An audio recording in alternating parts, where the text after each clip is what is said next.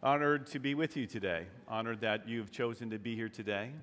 Know that you've been prayed for. This service has been prayed for. And you're not here by accident. We do believe that God called you to be here today. And so believing, we also believe that God's going to and has perhaps already been speaking to us, which is a wonderful thing.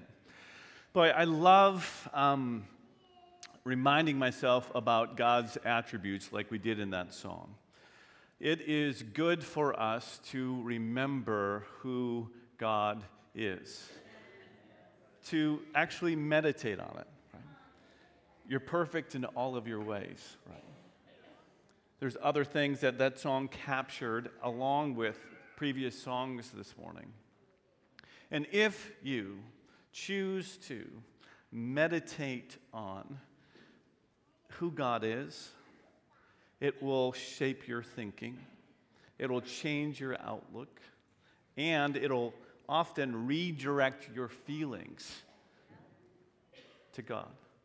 So I want to encourage you to meditate upon who God is, and then from that point, reflect upon what that means to you, right?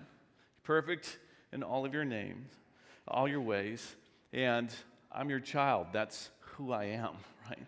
And what that means. So it's taking what is true about God and applying it to yourself and then reflecting those truths and living out of them. It's a beautiful thing. So please be doing that, okay? So at this time, I'm going to dismiss kids. Kids, glad you're here. Thank you for making people fathers. We appreciate that, kids. Good work. And as you go, we're grateful for them. And, of course, we are grateful for fathers. And here comes one right now. We're going to interview Dave Matthew. And his band is going to be up here. It's Dave Matthew. And so he is one of our senior saints. And we're grateful for his testimony. We're going to hear from him. But thank you again, fathers, for sticking with it, for continuing to be an example, hopefully. And granted, we don't always do it perfect. Thank you for saying, you know what? Being in church matters, and it makes a difference, and you are here today. Thank you for praying for your kids. Thank you for loving your children. By the way, thank you for loving the woman who made you a father. Come on now, right? Thank you for loving your spouse. That's important and gives security for the children. So do that. Love the Lord. Love your spouse. And look to shape your children in the so that they would become like Christ. Okay, so I'm going to step aside, and we're going to hear from Dave. So thanks for this. Yes. It's my honor today to spend just a little time talking with Mr. Dave Matthew. And Dave recently had a birthday, if you didn't know, at the end of the month, and he is 90. He's been around a little while longer than a lot of us, right? And his wife is Ruby. She's back there. Ruby, would you raise your hand back there? They've been married for, if I'm right in saying this, it's 68 years. I think it's about 68 years. Is that right? 69. We're getting close to the big 70 number. Close.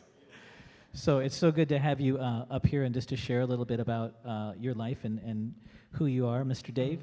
Okay, thank you. How long have you and Ruby been a part of Crosspoint? And going back to Temple before the merger, it was Temple Baptist. How long have you been a part of the church? Well, in 1964, we moved back from California, and we came to visit the church here. We wanted to visit a few churches before we went back to our home church. And so we visited, and we never left. So we've been here 60 years. 60 years. Woohoo! Wow. I wasn't here yet. No. Okay. I mean, in the world. That's what I mean. Can you tell us a little bit about how and when you came to know Jesus, when you started to follow Jesus? Well, I was a farm kid that was raised in a Christian home, and we really never got off the farm other than school and church. And so I wasn't exposed to I guess, the worldly ways. And I never really gave much thought to my need to be born again. But that changed when I was 11, and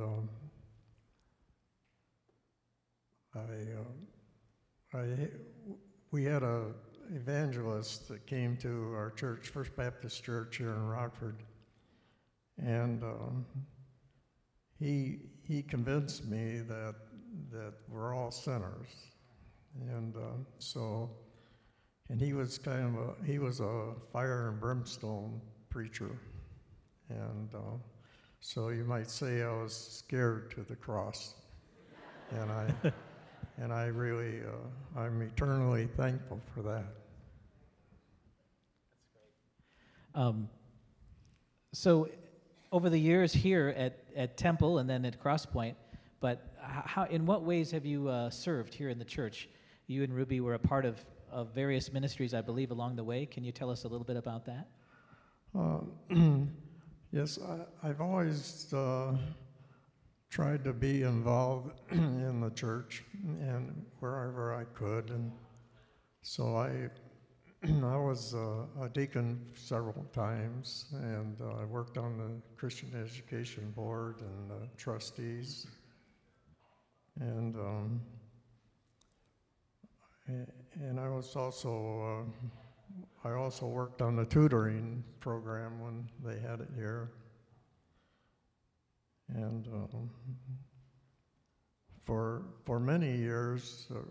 Ruby and I headed up the visitation teams for visiting shut-ins, and we had, I think, about 15 shut-ins that we made it visits on every month, and that was a very meaningful ministry because many of these people that we visited, we were the only ones they ever had visit them. Oh. And so they were very appreciative of that. And I believe, well, Ken and Tura Soderstrom and Larry and Jackie Smith were part of that group. Helped us with that. And I don't know. You guys are all still making it here every week. No one has to visit you. You're here. In fact, when I called him, we were talking the other day on the phone. We had a little delay in connecting because he was mowing his lawn. So I want you to know that. At 90, he mows his own grass. Yeah. And lastly, I think Bob Carlson asked Ruby and me if we would represent the seniors on the merger team that we had when we were considering the merger with Mosaic. And that was a once-in-a-lifetime experience. That's right. It was like riding a bumper car. And every time we think we had it all settled, they get bumped and throw us off the course. But God intervened and God made it happen. So I'm pleased for that. Awesome. I just going to tell just the quickest little story. When we had the very first merger meetings, and I remember the very first one of people from Mosaic and Temple about becoming Crosspoint eventually, and we prayed together afterwards. We went into the prayer room, and we had small groups, and I was in the group with you and Ruby, and one other person, I can't remember who that was, but I was nervous because I thought, this guy's never going to like what I do. I thought, I don't know if he's going to is this going to work? And we had the sweetest time of praying together, and I just saw your heart. It was amazing. So that affected me. So just want you to know that. I think you already know that, but I had a great time together. What are some of the things you like about Crosspoint today? Well, the first thing is that I really appreciate that Pastor Days preaches the gospel. Yes.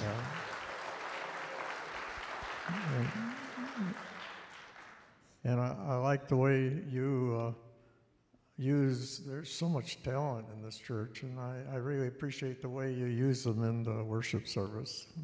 Yeah. And my list is really long here. That's great, though. I'm so glad you guys are still involved. You love it. You've seen the changes in these last few years that have happened, and you guys still back us and support us, and you're with us all the way. We love that. Thank you for that. Yeah. And then it's really refreshing to see so many races and ages, and just a mixture of people that is so refreshing to see in our services. And and the love and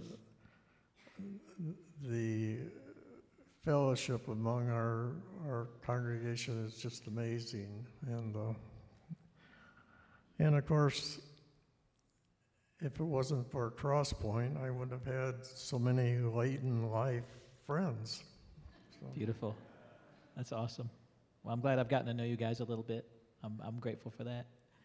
So thinking about back on your life, 90 years, what would be some advice or some thoughts you would give to younger Christians, like a lot of us in here, who are on our walk with Jesus? Is there anything you can share with us that would be helpful? I'm sure there is.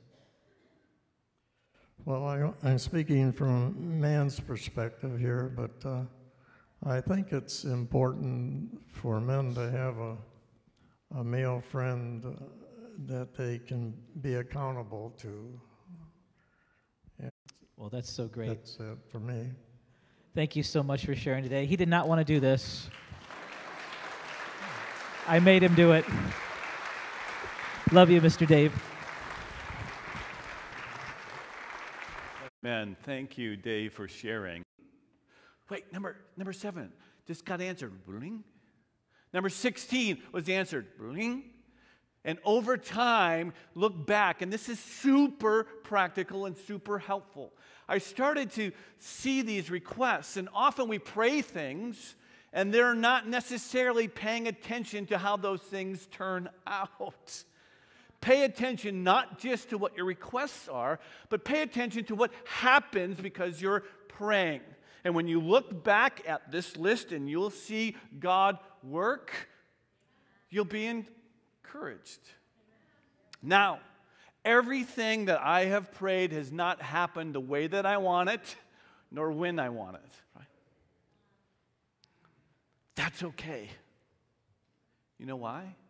Number one, I know that God hears me. Why? Because it gives an invitation. Not just to me. Oh, you're a pastor. Stop. I'm a person. You're a person. Again, I don't have more special access than you do, right? I don't have a backstage pass. We have an invitation. He delights to listen to his children. If you are a good father, you make time for your children, right? I do. I'm a busy dude. If my girls call, I say, excuse me, I need to take this, right? We have access, so I know that. And so I know that God hears me, and I trust him, right? Now, when my girls were young, they asked me all types of things. For instance, can I eat cotton candy every meal all the time, right? In their mind, of course they'll say yes. What is better than cotton candy, right?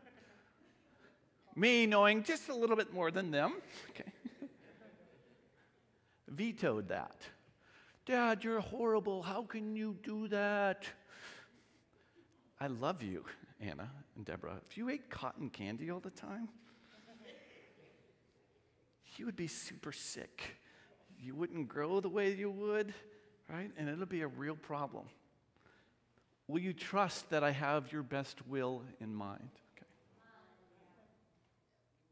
Here's the deal when I pray and when you pray. If God does not answer the way that you have requested, do you trust Him? God, I trust you to this. I believe in you because you are perfect in all of your ways. We just sang that. And so, God, help me to understand. Help me to know. Help me to understand what your will is so that I can grow to be like you in my thinking, so that I can mature. God, help me in this. A good father helps his children to mature. God does the same thing to us. That is why that is one of the names he calls himself. Father, along with other things. The most important meeting that you have every day is not with your boss. The most important meeting that you have every day is not with your spouse. The most important meeting that we have every day is with our Father. And the most important meetings that we have here as a church is not Sunday morning. This is important. You know what's more important? Our prayer meetings. Because out of that connection with God, everything else flows that is of eternal worth or of any significance. Because I know without God's Spirit helping, directing, changing, convicting, healing, opening, all of these type of things, everything else is fruitless. Less fruit. Right? As you go into your day, and I don't know what this day has, I don't know what tomorrow has really for any of us per se. We might have our plans. Remember that your most important meeting of the day is with your Father. I prayed this morning that this would be true of our congregation. Because often we get sidetracked by all of the other things that are urgent but not important. Are you hearing me? Right? I got to get the kids dressed. I got to get to school. I got to get to work. I have to get the lawn mowed or whatever it is. Are those things important to some degree? Yeah. Right? But less important about your meeting with your Father. And I say particular meeting because I like making my meetings. I live by my task list, my to-do list, and my calendar, right? And so I look at my calendar all the time because people are important to me. If I set a meeting with you, I want to be there, I want to be ready, I want to be on time. Why? Because you're important to me. And this is the way that I can reflect your importance of remembering. And I forget a lot of stuff, so I have to write it down. Right? If meetings with people are important, I use the word meeting. What about a meeting with God? God! Who's alive and active, who speaks through His Word by His Spirit, who communicates to us, who can change things. Starting with us. What a privilege we have to pray. Did you hear my word privilege? Not a burden, not an obligation. Would you like it if your kids say Happy Father's Day because they're obligated to say it to you? How does that feel? Not so good. Or they have to spend time with you because they should. God, help us to see connecting with God not a drudgery but a delight. Okay? Spend time in His Word. Meditate on His attributes. Read things are there. Ask God to make your soul happy in Him. and then engage the day. Bring about your burdens, and you have burdens. There are things that you are carrying. How do I know that? Because I'm a human too. People that you're concerned about, situations you don't feel prepared for, hurts or hang-ups or things of this nature that are there. Talk to your Father about it. And understand that meeting, if you're going to miss a meeting, don't miss that meeting. Right? I'll talk to him later.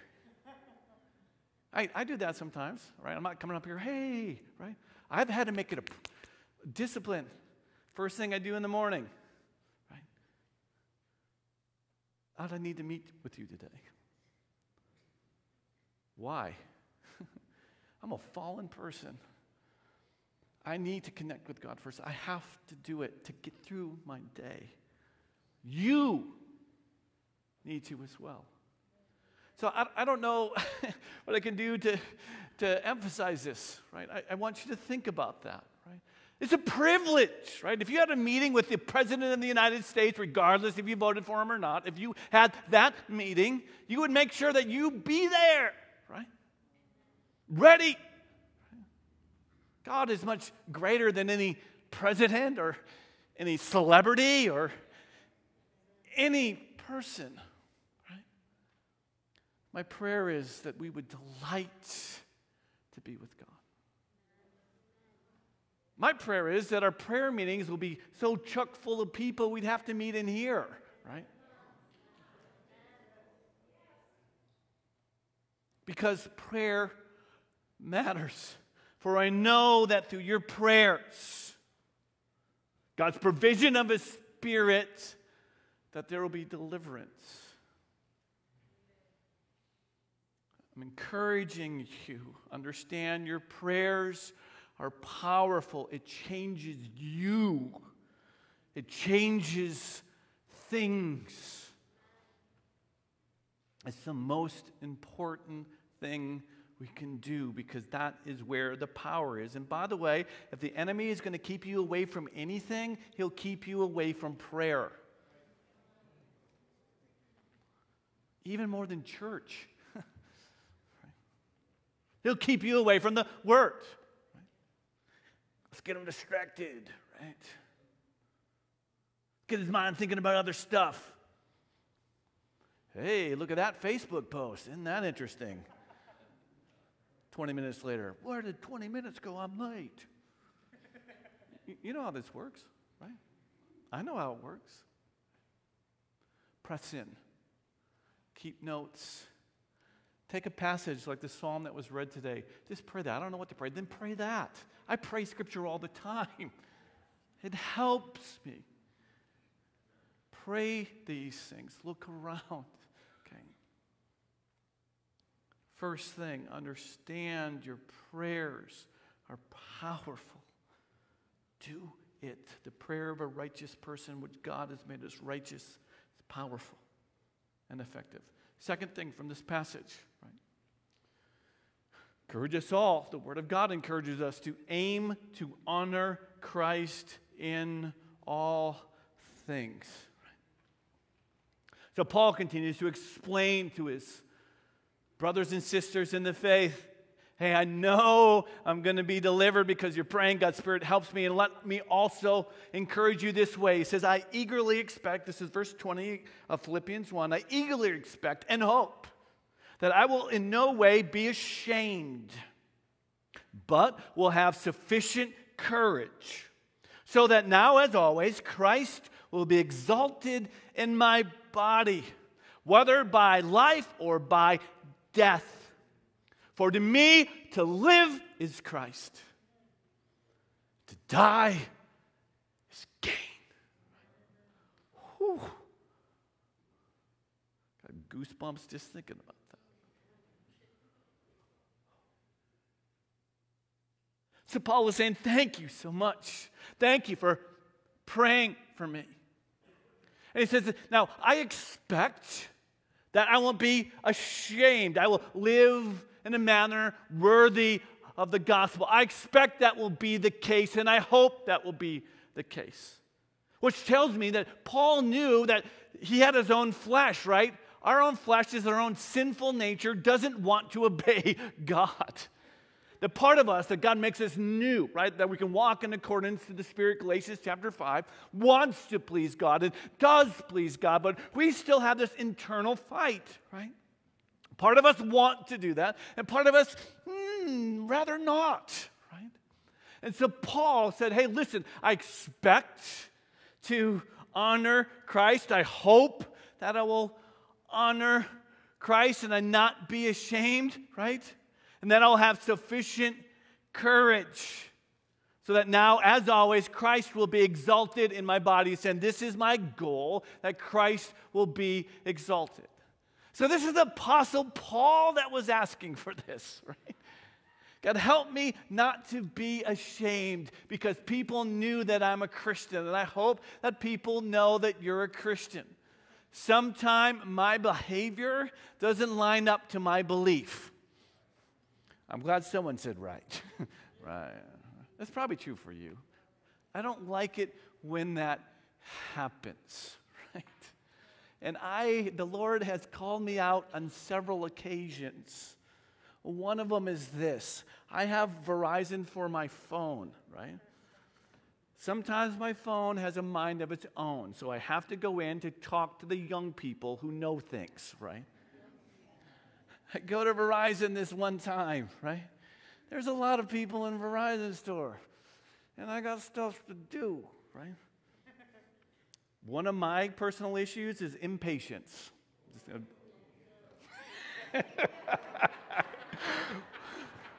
Can I get a witness, right? Let's go, right? Pray for your pastor. I need some help. Pray for my wife. She's like, no, pray for me. Touche. I totally deserve that. Okay, so I'm there at Verizon. Okay, there's lots of people there. My phone isn't working. The longer it takes, the more irritable I become. What is wrong with these people? Get out the way. So I finally get with the lady, and the lady's like, and then it's like, oh, we got to get in the phone, and like, okay. And then I don't remember my password, of course, or whatever this stuff is. She goes in, and so there's a security question there, right? What? And I was like crabby, right? And then the security question was, what's your favorite book? My answer was the Bible. And when I said that, it's like the rooster crowed. You know what I'm saying? Right, Peter? The Bible. I was living at that time in a way that wasn't worthy of the gospel. You understand this? The Lord called me out, right? Pastor, right? And so Paul is saying, hey, I hope and I expect that I'll live this way. But man, I need some courage. I need some help to speak in, to step up, right? If we want to live as citizens of heaven, right, we need that as well. If you're a Christian, man, you do. The Holy Spirit, you want to serve God. I know that about you. But man, we still have to deal with our sinful nature. Right? Paul agonized about that. He's like, I can't wait till I get to heaven where that's going to be done. Right? And so he says, hey, I hope and I expect this way because my aim is to exalt Christ while I'm in the body. In life, that's my aim, or even in my death. I like that. How I die. What I am like then. And then he says this phrase, right? For to me, to live is Christ. That's why I live. And to die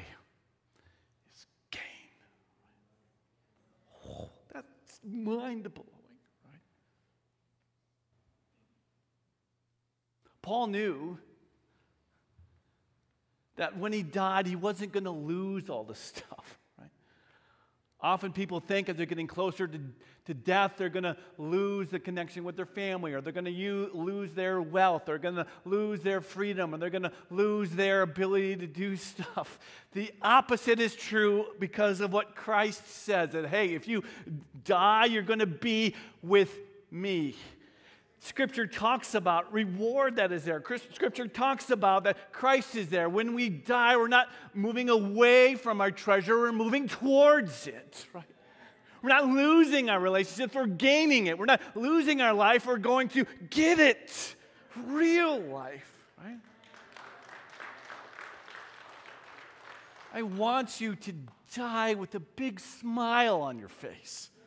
Seriously.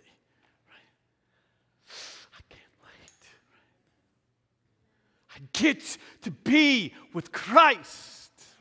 Spirit is here, and I've lived for Him. I live in Him. He has been my focus. He's been my life, and now it's just gain. Right? Paul said, for me, to live is Christ, and to die is gain.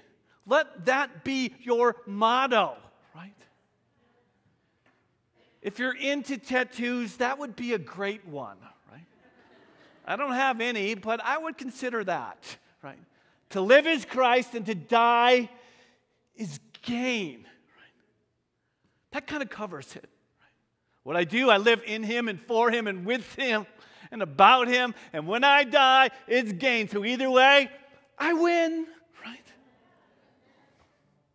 Regardless, right?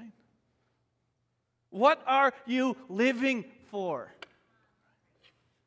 Is it to live is football? Grandkids? Money? What gets you most excited about? Barbecue, right? I don't know. My hope is that you are so captured by the beauty of Christ, you want nothing else but Him, and everything will pale in comparison to Him. You be captured by Him. Though we spent so much time in the book of John, behold the Christ, right? He captures you. You can't wait to see Him face to face.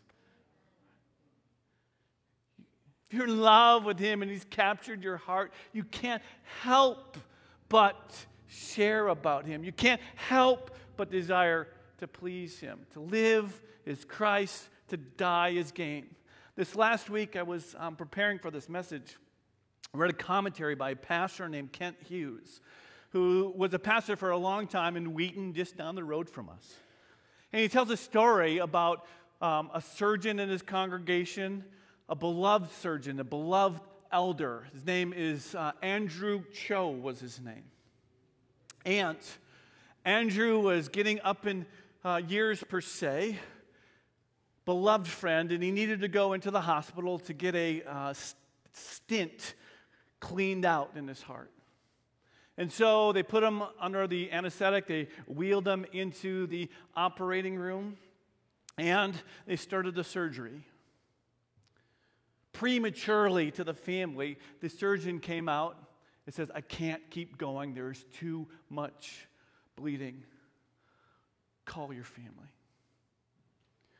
And so he was at Northwestern Hospital. The family rushed in. The kids rushed in. And they were just crying and weeping because of this imminent homegoing of their father. And Andrew was there, and he came to out of the anesthetic, and he recognized that his family are there, and they were just weeping. And he himself was in some intense pain. He couldn't even talk at that point, and so he motioned to them, and they finally understood that he wanted something to write with. And they gave him a pen, they gave him a piece of paper, and at this point he couldn't even write in a straight line. So he started to write very slowly and deliberately. For to me, to live is Christ, and to die is gain. And then he wrote very slowly, says it took him about a minute, Hallelujah.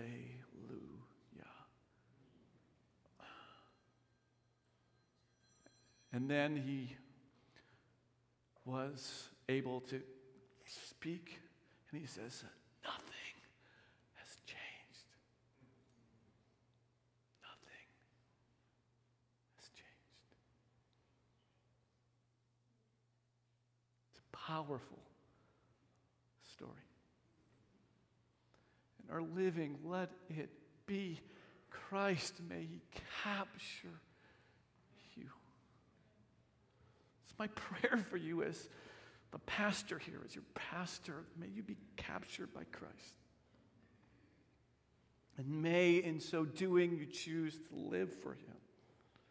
And you understand, not just in your living, it's Christ, but in your dying, it's gain. This is what Paul understood. This is what Paul was declaring. He says, hey, I'm convinced that I'm going to be delivered, but guess what? If I die, it's gain. Right? And he goes on in this passage, right? And he was struggling as he was writing to know what the Lord had for him, right? And he was able to discern the mind of the Lord, to perceive what was going to happen next because of a few things, right? And this is the next point, our next point in this passage. Discern the mind of the Lord. Okay, I want you to think about this. Discern the mind of the Lord. God, what are you saying? And what does this mean, right? Verse 22, Philippians. Now, this inner struggle is going on, and Paul says, okay, well, if I am to go on living in the body, so this will mean fruitful labor for me. Yet, what shall I choose? I don't know. He says, I'm torn between the two.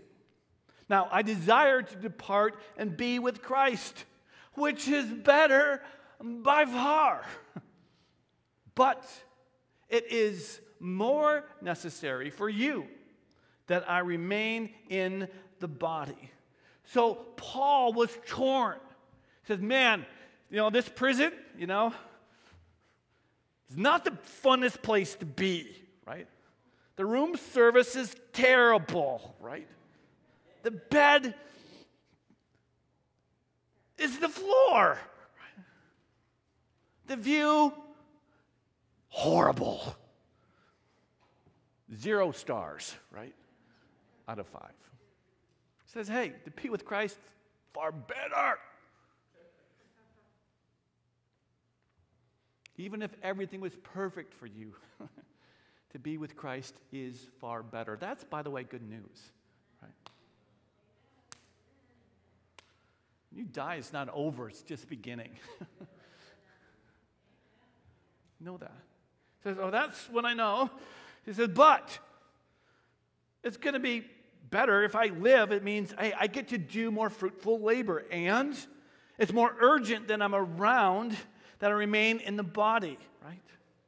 So how do you discern the mind of the Lord? So he's contemplating things. So my first response to this is know and understand Scripture. Well, why do you say that, Dave? Well, because Paul understood that it was better to be with Christ. When he dies, it's gain. He knew that from Scripture. He knew that.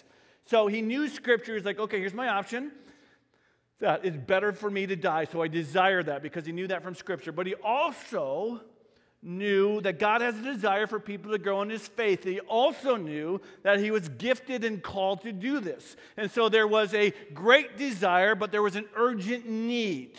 And Paul said, well, in understanding what I know about you and understanding about what I know about God's heart and understanding that these people have been praying for me, that I'm torn, right? And I want to understand and discern, right? And now, second, so I want you to know and understand Scripture, what is true about God, what is true about His goodness, what is true about His mind. You learn it from that. Second, use some sound reasoning in your circumstance. So he puts this out, lays this out here. It says, well, it's far more necessary for you that remain in the body. And then he continues in verse 25. Now he says, I'm convinced of this, convinced of this.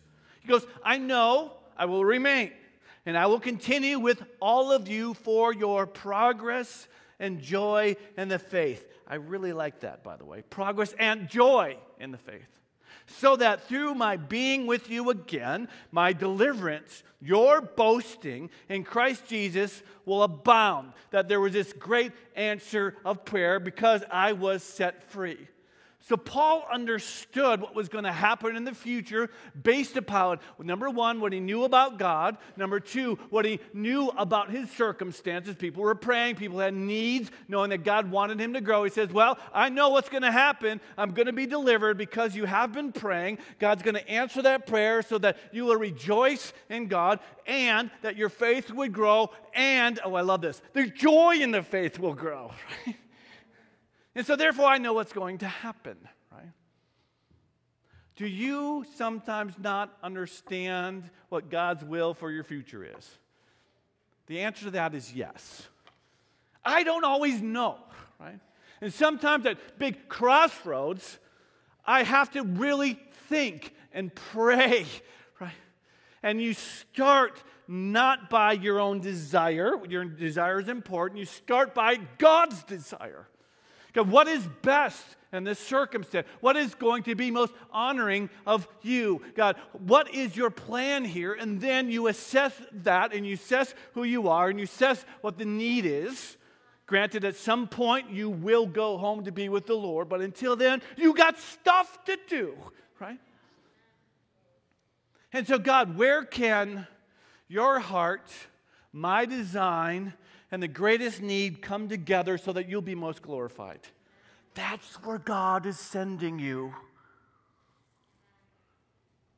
Well, I don't like Rockford. Well, God does.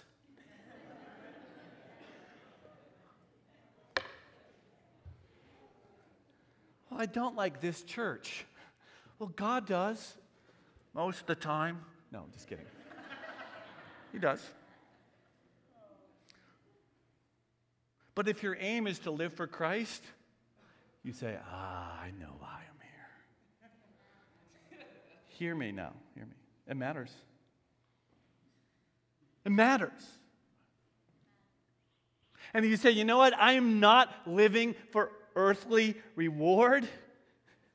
All of this stuff you are leaving behind. There are no trailer hitches on hearses. You're going to leave it here. So you might as well send it on ahead. Hey, to die is gain, y'all. Right? I love this. It helps us. So know that your prayers are powerful. I'm coming in for a landing, inviting Rick up here who's going to lead us in communion. Know that your prayers are powerful, okay? And I don't know what you need to take home today. Take something home. Make your prayer meeting the most important. That's His will, right?